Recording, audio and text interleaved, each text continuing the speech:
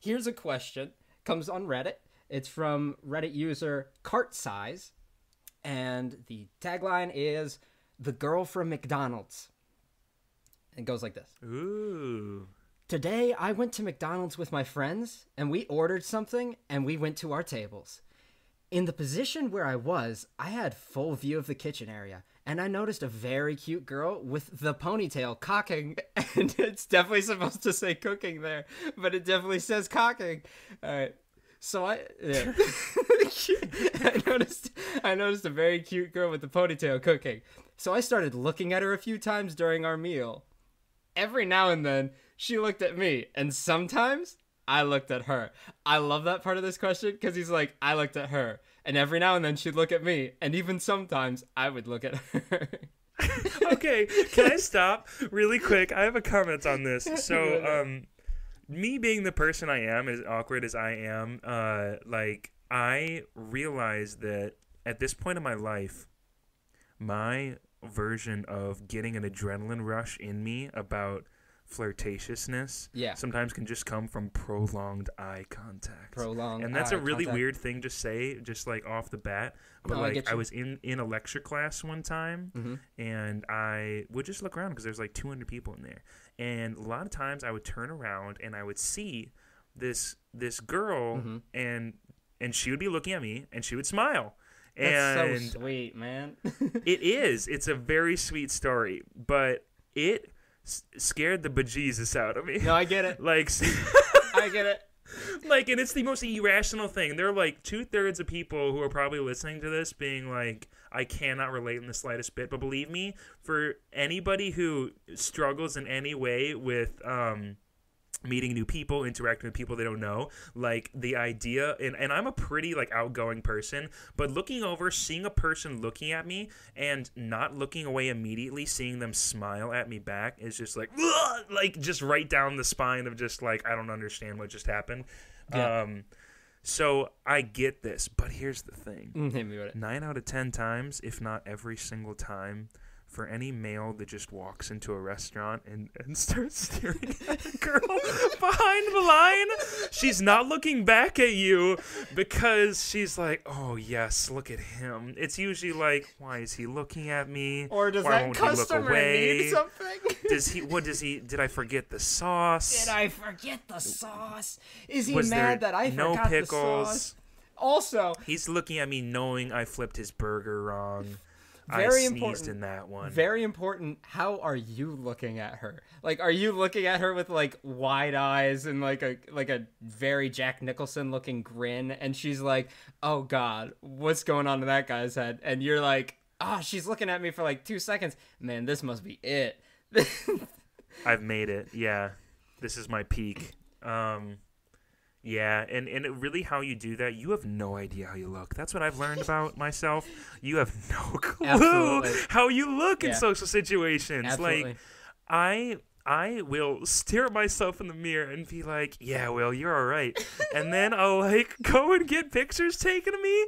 And I'm like, you are the biggest doofus the world has seen when I, like, try to just look natural and end up looking like I want to eat the cameraman.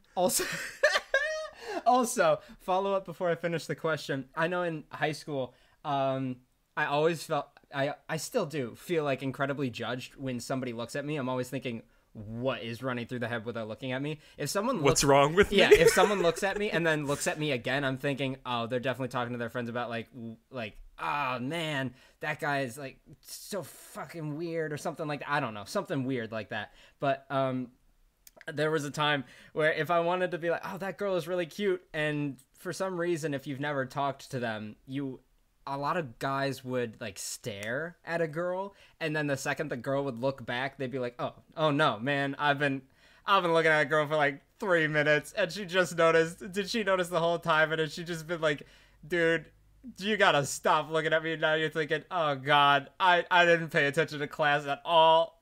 This is bad. But that's your way in, Zane.